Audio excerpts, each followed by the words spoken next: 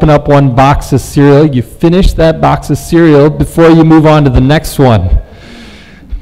And I wish some of the officials here could take that, for Siem Reap, could take that same principle. You know, you start on one street, let's finish that one first, then we can move on to the next one. No, they've got all the streets torn up, and I'm sure it'll be great when they're finished, but okay, just 1 minute.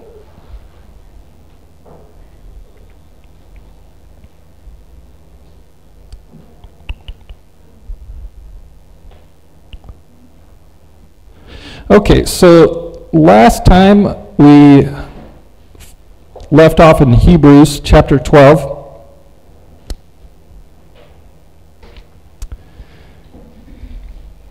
And I really appreciate that song, God Will Provide. You know, God is in control. And we saw this morning with the message that Brother John gave us that to Joshua and Israel, you know, God provided getting them through the Jordan.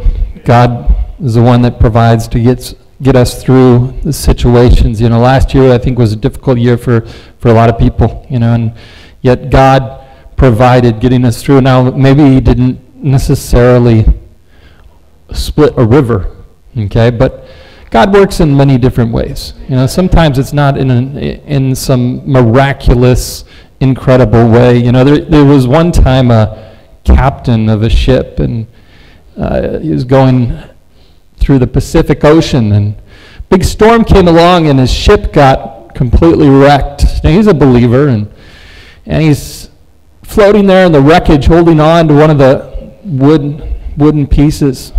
He prays to God. He says, God, please rescue me. Along came a local fisher boat just shortly after he prayed. And they offered, you know, you want to come up and we'll take you back to land? And he said, no, I'm good, you know. I'm good. My God's going to save me. My God is going to rescue me. And so he, you know, waited another couple hours, and he prayed again. He said, God, please, God, I know you can rescue me. I know you can save me from this wreckage. And another boat came along, and a military ship came along, and they, you know, offered him, hey, it will give you a ride to the mainland. So no, I'm good. You know, no, it's okay. God. My God, I believe my God will come and rescue me. A couple days go by, and a couple more ships come by, and same thing, and finally he drowned.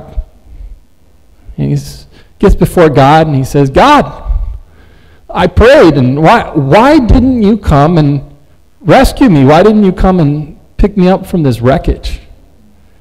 God looks at him and says, I sent you 5 ships.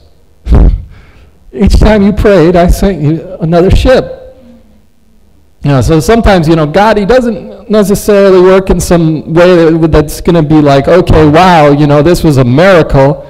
Sometimes it can be real simple. Sometimes it can be a doctor. Sometimes it can be just something that God works in many ways, you know. So, you know, we shouldn't always expect, you know, some miraculous thing necessarily. But yeah, this morning it was good to see, you know, the way that God rescued Israel. Okay, so moving on here to Hebrews. Last time we looked at faith. We looked at how the just shall live by faith. We saw in Hebrews 11 how those who walked by faith and how God delivered them, and how they looked for another country. They looked for a better country and a better city. We also saw how we are to lift up each other and encourage each other. It says, lift up the hands that are fallen. Make straight the paths for the knees that are weak. We saw also about Esau. We saw how Esau, who I believe from reading the scriptures that was a believer, yet he did not value his birthright, and so he lost the ability to be within the line of Christ. Okay, he lost privilege So we can be a believer, and the point here being that we can be a believer, but if we disregard the new covenant, we disregard the church, and we don't take part in this, we can miss out on the promises that are given only to the New Testament church. The privileges and the promises that come with that. Now, in this morning, we're going to look at two mountains. We're going to look at two mountains. The one mountain we see is Mount Sinai, okay? Starting in verse number 18, chapter 12, verse number 18.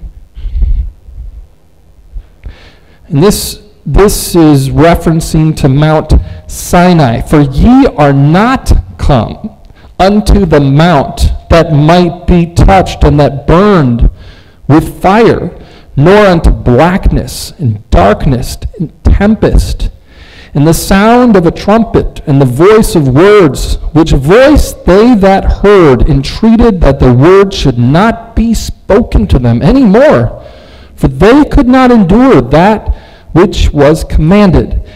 And if so much as a beast touched the mountain, it shall be stoned or thrust through with a dart.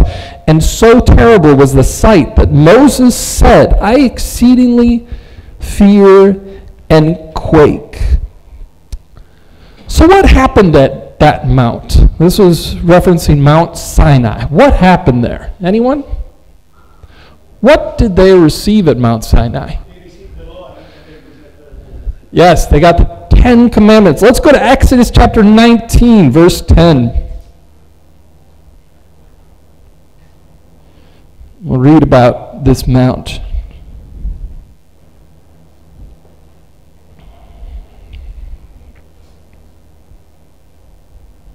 Exodus chapter 19, verse 10.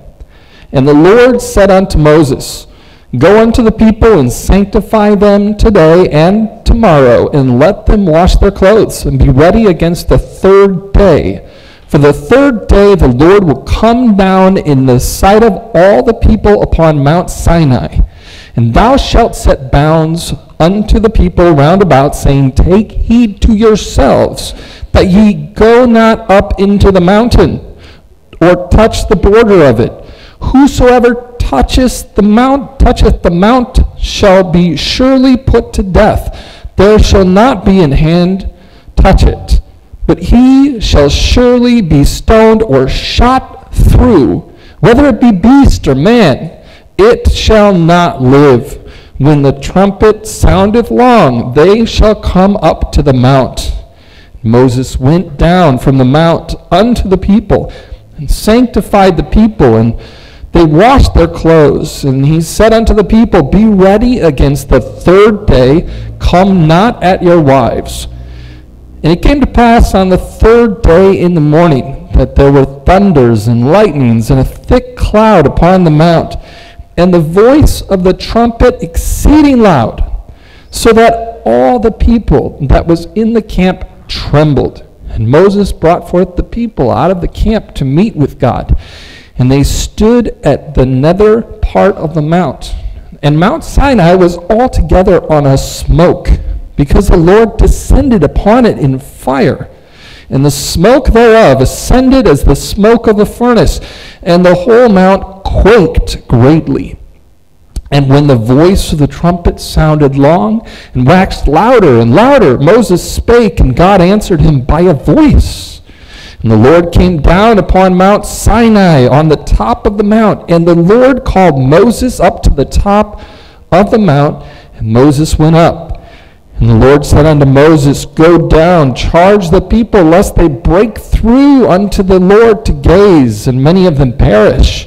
And let the priests also which come near to the Lord sanctify themselves, lest the Lord break forth upon them.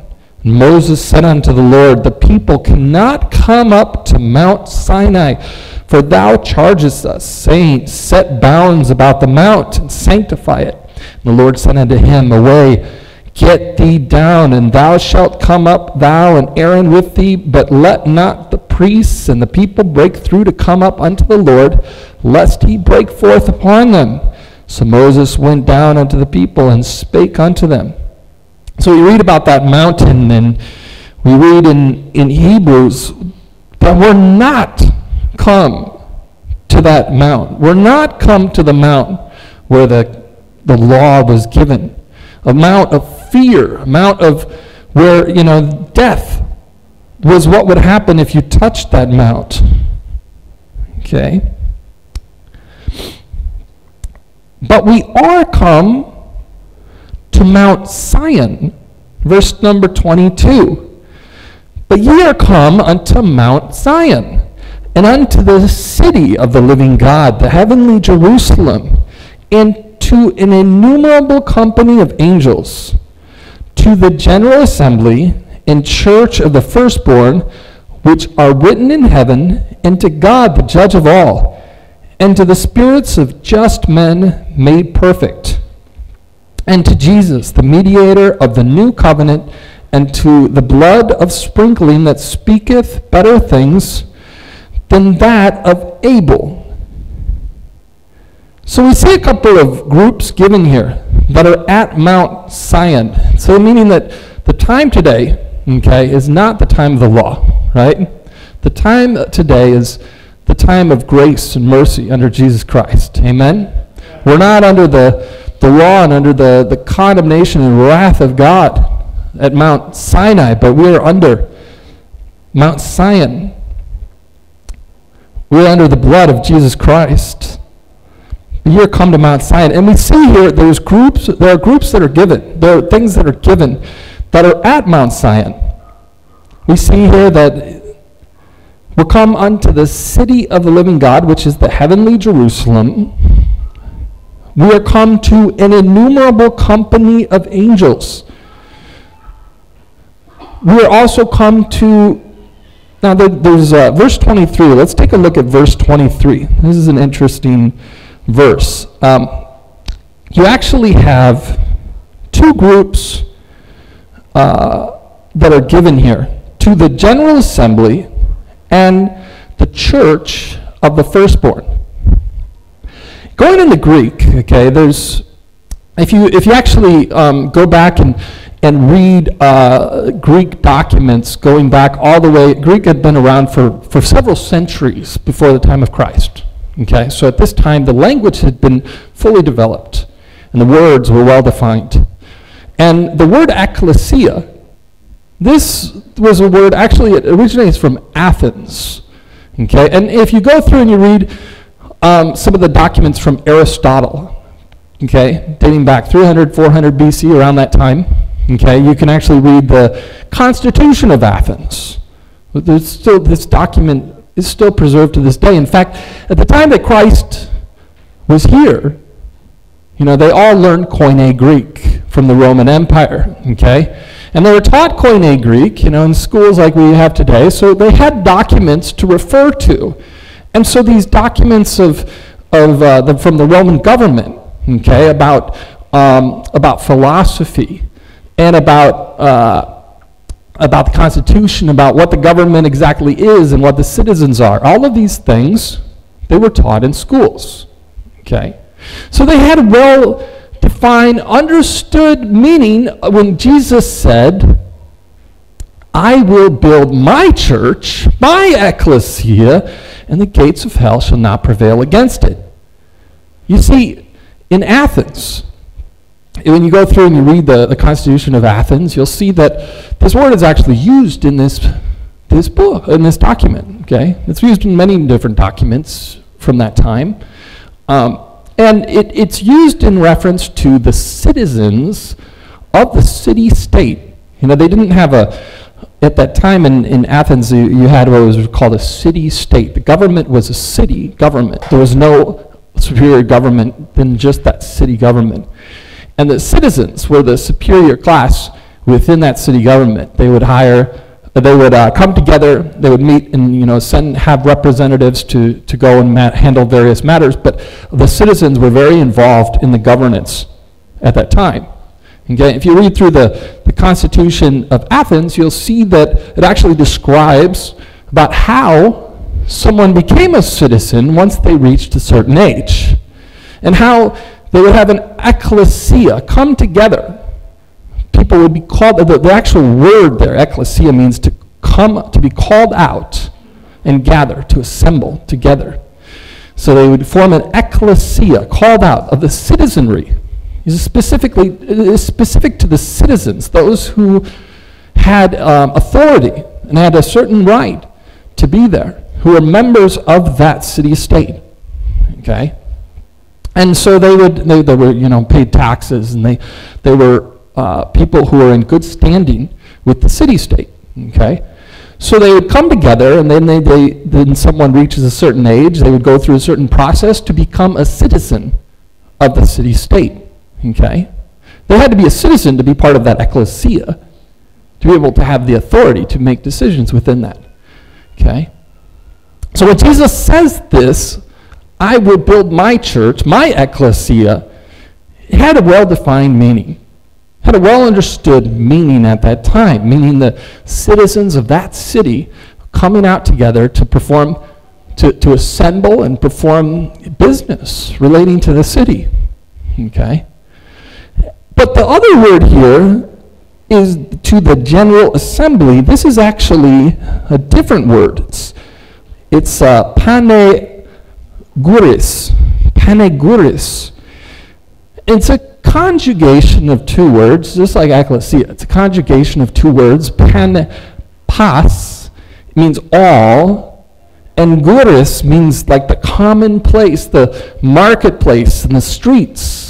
Because you see, in the city, you had people who were citizens, and you had people who weren't citizens. Okay, so you had the people who were merchants who were coming to visit to sell things. Okay, so you have, this was also a kind of assembly, but it's a different kind, a contrast. This is the kind of assembly that involves everyone and anyone, all the people.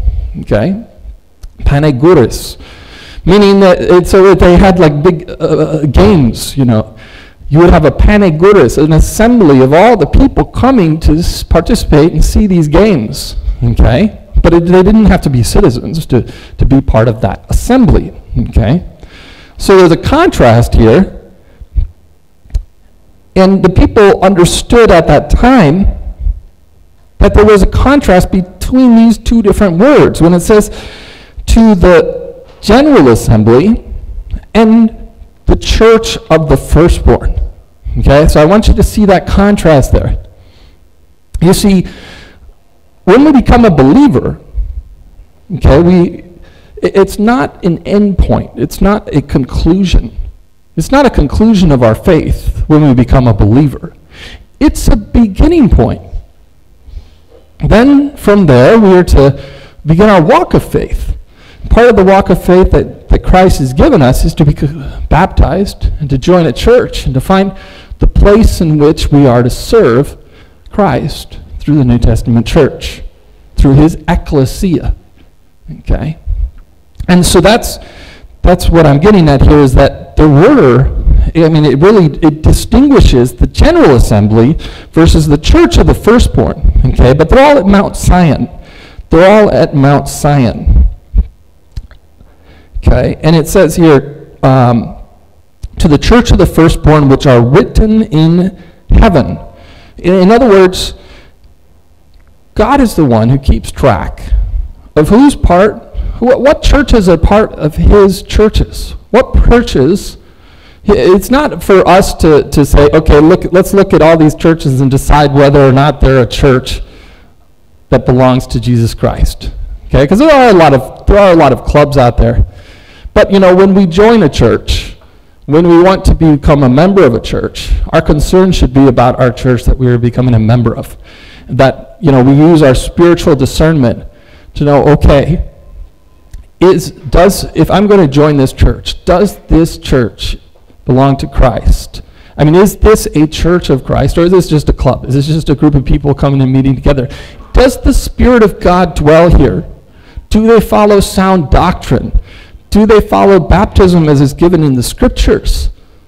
Do they have the proper doctrine that's given in the Bible? So that's when we should be concerned, is when we're looking to join a church, and when we're a member of a church. We should be concerned for each other. We should judge within.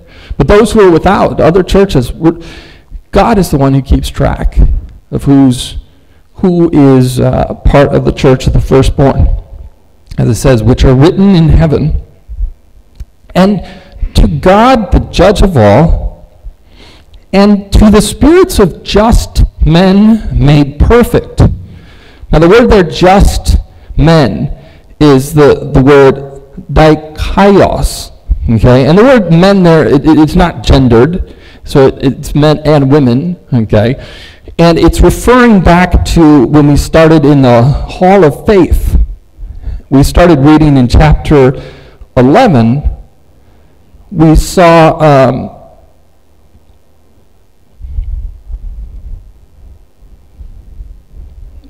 okay, one second. Where it says, and the just shall live by faith. Let me find where that is real quick here.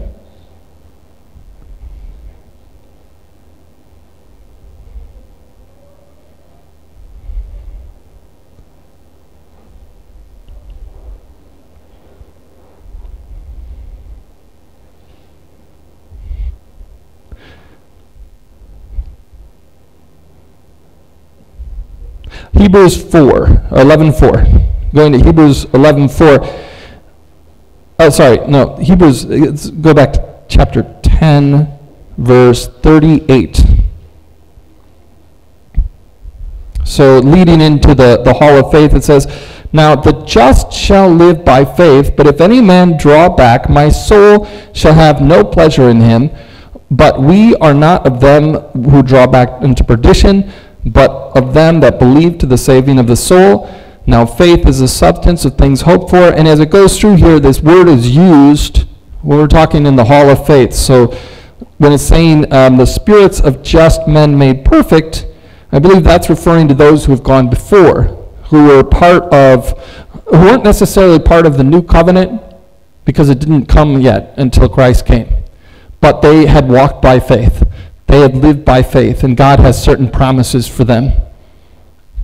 Okay, so we see that as a separate group here. Continuing in Hebrews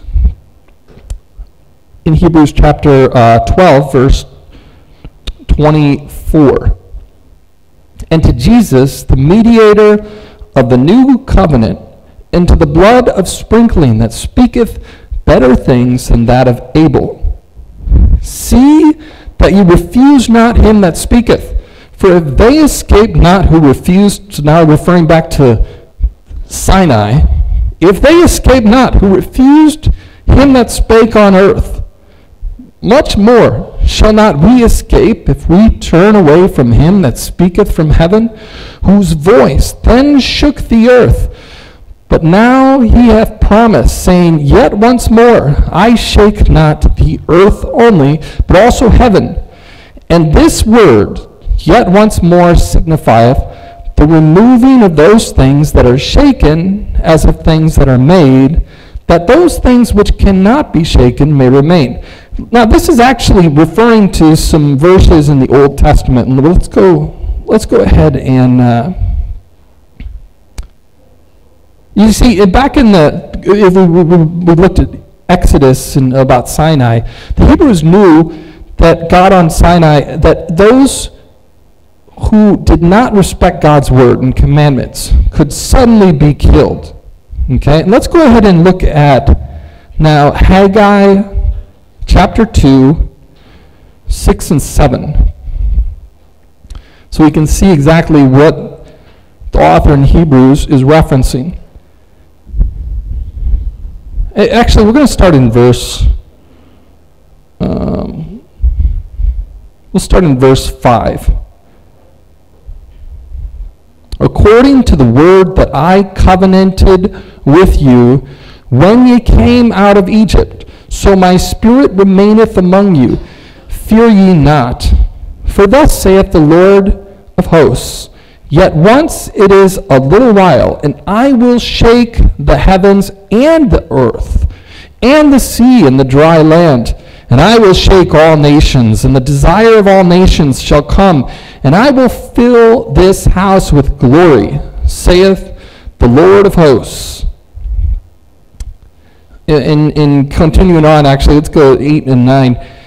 The silver is mine, and the gold is mine, saith the Lord of hosts. The glory of this latter house shall be greater than of the former, saith the Lord of hosts. And in this place will I give peace, saith the Lord of hosts.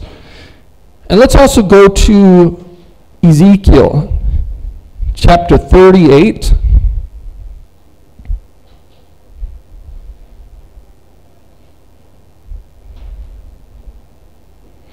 And go to verse 19.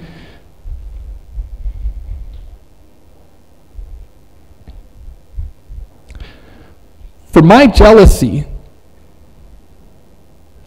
jealousy and in the fire of my wrath have I spoken. Surely in that day there will be a great shaking in the land of Israel, so that the fishes of the sea and the fowls of the heaven and the beasts of the field and all creeping things that creep upon the earth and all the men that are upon the face of the earth shall shake at my presence, and the mountains shall be thrown down, and the steep places shall fall, and every wall shall fall to the ground, and I will call for a sword against him throughout all my mountains, saith the Lord God.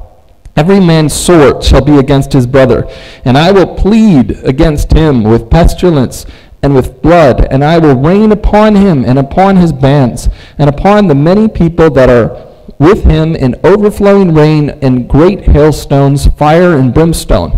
Thus will I magnify myself and sanctify myself, and I will be known in the eyes of many nations, and they shall know that I am the Lord. So what we're given here is that let's say you leave out of the church, you decide to do your own thing, you decide to pursue your own wealth, your own pleasures, your own benefit, okay? And so you go and you do that, but you become the next Bill Gates. You become a billionaire, okay? And what I want to tell you, and what Hebrews is saying here, is when Christ comes back, all of those things you just built, your entire kingdom that you just built for yourself, it's going to be gone. It's going to be destroyed. Those things that can be shaken will be utterly destroyed and wiped away. So all that time and effort will be for naught. Okay. And if we go to, let's go to 2 Peter chapter 3,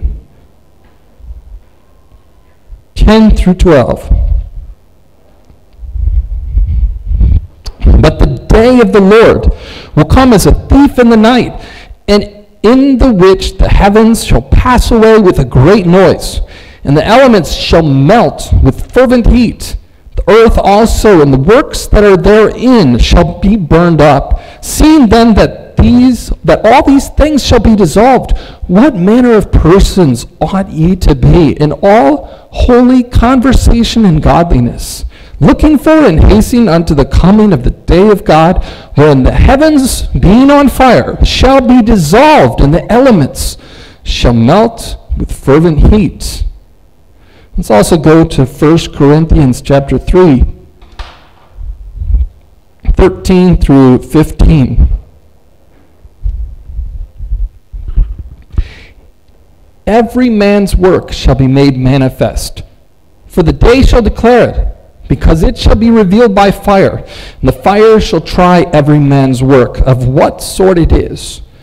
If any man's work abide, which he hath built thereupon, he shall receive a reward. If any man's work shall be burned, he shall suffer loss, but he himself shall be saved, yet so as by fire. And it talked in Hebrews about the things that cannot be shaken. Talked about those things which can be shaken, right? The earthly things, the pleasures, all of these things will be destroyed. They will be burned up. They will be melted. But let's go to John chapter 10, 27 through 30.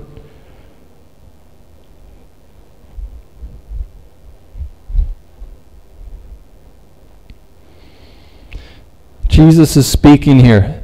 He says, "My sheep hear my voice, and I know them, and they follow me. And I give unto them eternal life, and they shall never perish. Neither shall any man pluck them out of my hand.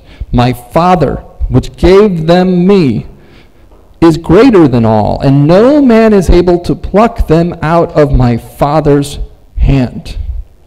I and my Father are one. So, when you got saved, if you're a believer here today and you have the Spirit, the Holy Spirit dwelling in you, you've been born again, this is something that is eternal. It cannot be shaken. You could go and you could, let's say, live the rest of your life here, your temporary life, for yourself, for the flesh, and all that you build will be consumed. It will be destroyed. All that time and effort, gone. Yet your soul is in God's hands. But, the warning here, though, is you'll miss out on things of the new covenant, promises given to the new covenant.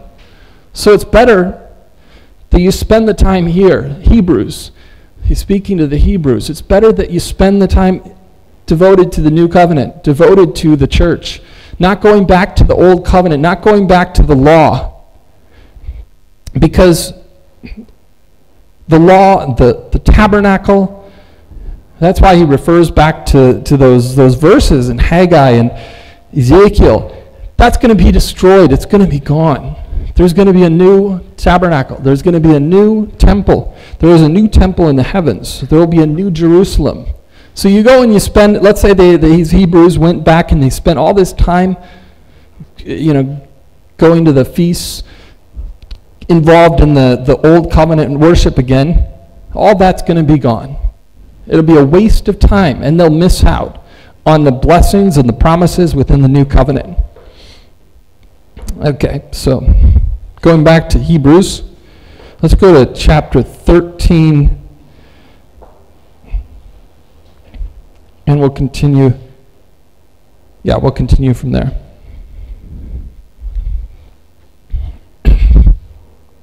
But yeah, I do just want to emphasize that, the author is very clear that the things which can be shaken will not remain anymore. They will be removed.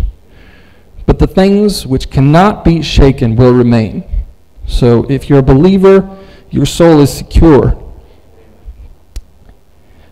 Let brotherly love continue. Be not forgetful to entertain strangers, for thereby some have entertained angels unawares. When I was a young child, there was a time, one of the years, where my parents were having some serious difficulties with the finances. And there was always this one lady who walked around the neighborhood, and we called her the bag lady. She was kind of an older lady, and she had these, all these bags that looked like their clothes were really kind of raggedy and torn, and you just kind of thought, no one knew where she lived. I mean, whenever you see her, you just kind of look the other way, because it's just like you just ignore her, right? And but yeah, one winter we were having just kind of a difficult time. My parents were having a difficult time with the finances, and my mom didn't have money to buy food. Okay, and on our doorstep, and it was a snowy winter. It was like snow outside. Left on our doorstep from the bag lady, big bag of food, bread, and a lot of other things. How'd she know? And looking back, I almost wonder, was that an angel? You never know. Someone that you think, well, this person looks by worldly standards to be just refuse, just eventually they're going to die off, right? But it turns out, well, who knows? I mean, that person could have very well been an angel sent by God to look out over people, look out over us. So, yeah, be kind to strangers, be kind to people that look unacceptable by the world's standards. Remember them that are in bonds as bound with them. So those who are in persecution because of the gospel. We're very fortunate in this time that we don't face that. But, there could become a time soon where we do. And we will need to remember those who are within bonds. And them which suffer adversity as being yourselves also in the body. Marriage is honorable in all, and the bed undefiled. But whoremongers and adulterers God will judge. Let your conversation be without covetousness, and be content with such things as ye have. For he hath said, I will never leave thee nor forsake thee. So that we may boldly say, the Lord is my helper, and I will not fear what man shall do unto me. Remember them which have the rule over you, who have spoken unto you the word of God, whose faith follow, considering the end of their conversations. And that word there, them that have the rule over you, it's the word hegeomai. Those who lead, the word generally is used for those who lead or command or judge. The word, one of the conjugations of it is ago, which means to carry. So those who have the role in the church to help carry those who are not who are spiritually immature, okay, to help those along, that saying to them, remember them which have the rule over you, those who helped carry you, who have spoken unto you the word of God, whose faith follow, considering the end of their conversation. Paul said, follow me as I follow Christ. If at any point Paul stopped following Christ, then, they should not follow Paul, right? Follow me as I follow Christ. Jesus Christ the same yesterday and today and forever. Now this is a really interesting verse, because the word in place where it says the same, actually this word is autos, and it's the kind of word, if you were to say,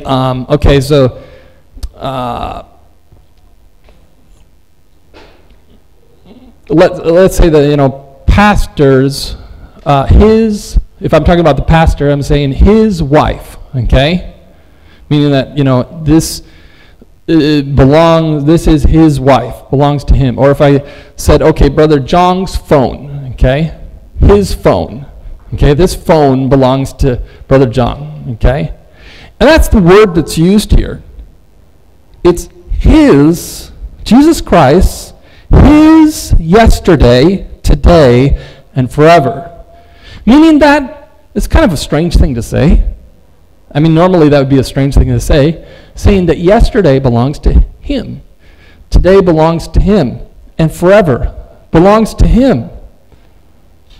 That the time of the past, of the present, and the future all belong to him. That's what that verse, when I read that in the Greek, is what it's conveying, is that time, yesterday, today, forever, all belongs to Jesus Christ. Amen. Be not carried about with diverse and strange doctrines, for it is a good thing that the heart be established with grace, not with meats which have not profited them that have been occupied therein.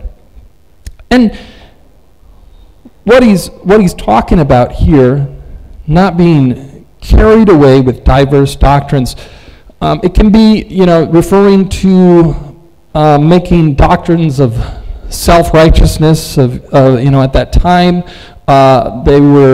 the Hebrews were trying to figure out, okay, because they just left the old covenant, what should we be able to eat? What should the Gentiles who join the church be able to eat?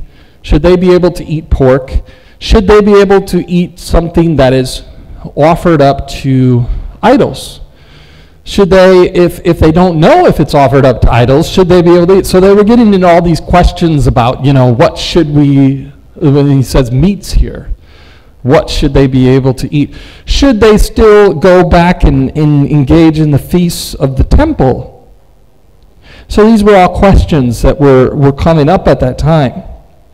And, the Hebrews, a lot of them were very critical of others in this matter. We weren't trying to judge, okay, well, you're a Gentile, and you're going out and you're eating with these other people. Do you know if that food was sacrificed to idols before you ate it? Okay. So they were saying like this. And we could see that in 1 Corinthians chapter 10. Let's go ahead and go there. 1 Corinthians chapter 10, verse 23 through 33.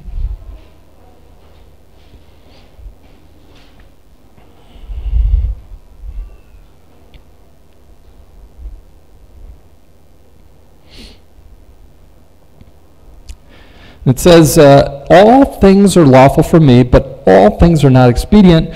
All things are lawful for me, but all things edify not. Let no man seek his own, but every man another's wealth.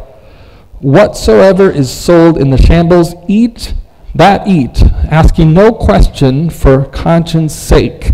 For the earth is the Lord's, and the fullness thereof. If any of them that believe not bid you to a feast, and ye be disposed to go, whatsoever is set before you, eat, asking no question for conscience sake. But if any man say unto you, this is offered in sacrifice unto idols, eat not for his sake that showed it, and for conscience sake. For the earth is the Lord's, and the fullness thereof. Conscience, I say, not thine own, but of the other. For why is my liberty judged of another man's conscience? For if I by grace be a partaker, why am I evil spoken of? For that for which I give thanks. Whether therefore ye eat or drink or whatsoever ye do, do all things to the glory of God. Give none offense, neither to the Jews nor to the Gentiles, nor to the church of God, even as I please all men in all things, not seeking mine own profit, but the profit of many, that they may be saved. So we should do all things in faith and unto consideration for, okay, is this going to create a problem for the non-believer? Is this going to create a problem for them? But the point that he's getting is to not get into these doctrines, these diverse doctrines about making a bunch of rules and laws and things for people within the church to say, well, you can do this, you can't do that, you can do this. Let's make, a bunch of restrictions on when you can go to a meal with someone else. Because, they came out of the old covenant, and these Hebrews, it's easier if I can judge your faith by the clothes you wear and by the things that you do. It's easier if I don't have to use spiritual discernment and I can just look at you and, oh, you look dressed nice. You must be a good Christian, So this is kind of what he's getting at, is let's not make doctrines out of things that are concerning the physical, but, let's use spiritual discernment and faith. And continuing on here, for we have an altar whereof they have no right to eat. This is verse 10. Sorry, Hebrews 13:10. We have an altar whereof they have no right to eat. Who has no right to eat? The priests of the tabernacle, the Levitical priests, which serve the tabernacle. For the bodies of those beasts whose blood is brought into the sanctuary by the high priest for sin are burned without the camp. Wherefore Jesus also, that he might sanctify the people with his own blood, suffered without the gate. Let us go forth therefore unto him without the camp, bearing his reproach. For here have we no continuing city, but we seek one to come. By him therefore let us offer the sacrifice of praise to God continually. That is, the fruit of our lips giving thanks to his name But to do good and to communicate, forget not. For with such sacrifices, God is well pleased. So what are the sacrifices that God is pleased with? We see here that, the better sacrifices than going back to the temple and offering sacrifices, it's better that we give God the sacrifice of praise, of thanksgiving, that we do good to others, that we have charity to others, that we take care of those who are in his church. And Jesus said, what you do for the least of these, you do unto me, right? In, I think that's Matthew chapter 7. Let's go there, Matthew chapter 7, verse...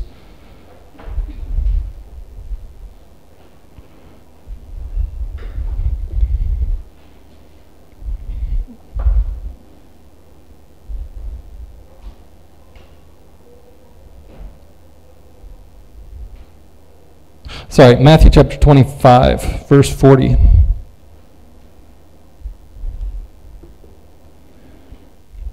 And the king shall answer and say unto them, Verily I say unto you, inasmuch as ye have done it unto one of the least of these my brethren, ye have done it unto me. So if you want to know how you can serve Christ, the way you can serve Christ is looking around within the church and seeing how you can be a blessing to others. By serving the brethren and sisters in the church, this is how you can directly serve Christ. Helping those who are in need. Not just helping like, okay, well, I'm going to, do something for the pastor or do something for the deacons or someone who's very strong in the church and already that really doesn't need the help, but finding someone who is ignored, someone who is not, who is looked over and maybe who is in need, who looking out for each other means not just looking to the people that are the most prominent in the church, but means to looking for those who have the most need and being a blessing to them. How can you help them? And then we get to verse 17, going back to Hebrews 13, verse 17. Obey them that have the rule over you, and submit yourselves, for they watch for your souls, as they that must give account, that they may do it with joy and not with grief, for that is unprofitable for you. So the pastor here, he is a hireling to watch the flock, to look out for Christ's church here. And we need to listen, when he's teaching us. And whenever even Brother John or Brother Alex, or when they're giving a message out of the Word of God, using spiritual discernment, we should listen and take heed and use these teachings to help us in our walk with Christ. Because, they're doing it for your benefit. They're doing it for your growth. Pray for us. So verse 18. Pray for us. For we trust we have a good conscience in all things, willing to live honestly. But I beseech you the rather to do this, that I may be restored to you the sooner. Now the God of peace that brought again from the dead our Lord Jesus, that great shepherd of the sheep, through the blood of the everlasting covenant, make you perfect in every good work, to do his will, working in you that which is well-pleasing in his sight, through Jesus Christ, to whom be glory forever and ever. Amen. And I beseech you, brethren, suffer the word of exhortation, for I have written a letter unto you in a few words. Know ye that our brother Timothy, I think that's just funny when he says that in verse 22. He says, for I have written a letter unto you in a few words. Okay, we've been on Hebrews for how many months now? Just a few words, right? So, yeah, they had a sense of humor at least. Huh? He's a pastor, yeah, sure. Know ye that our brother Timothy is set at liberty, with whom, if he comes shortly, I will see you. Salute, that means give a greeting. Greet all of them that have the rule over you, and all the saints. That's that same word, too, before, that same word, hagiomai, that we talked about before, those who carry. Salute them that have the word over you, and all the saints. Now, the word there, the saints, okay, if you go through and you do a study in the New Testament about this word saints, which is, the word is hagio. This word means set apart, something holy, set apart for the purpose of God. Okay, someone who has been sanctified for God's purpose. Okay, it is never used in reference to someone who's dead. You know, the Catholic Church uses saint to reference someone who's already dead that they can pray to intervene on their behalf. But no, you will never find in the New Testament. I've studied this. You can do it yourself. Find every time where you see this word saint. Every single time it is in reference to people who are alive and serving in Christ's New Testament church. Okay? We're members in Christ's New Testament church. So he says, salute all the saints. Greet all of them. They of Italy salute you. They greet you. Grace be with you all. Amen. Okay, and so the entire point, we've finally come to the end of the book of Hebrews. Okay, and what do you guys, what are some of the things you took away from this book? I mean, what was something that you learned going through this? Anyone?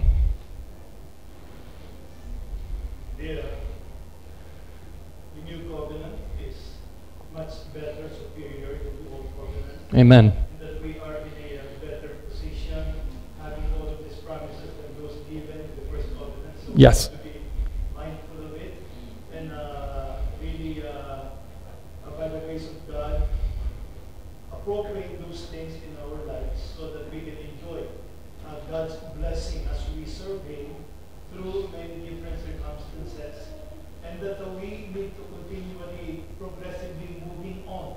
Because there are things that were in the past that we saw how God did for them, that God will do more for us as we venture in this faith. Yes. That was given to us by the Lord. So we just have to keep on going. Like, that's why we need to understand that the word better and the word faith and the word superior. So we are in that position. So we have more responsibility and accountability because more were entrusted to us. Yes. In our season. Amen. Anyone else?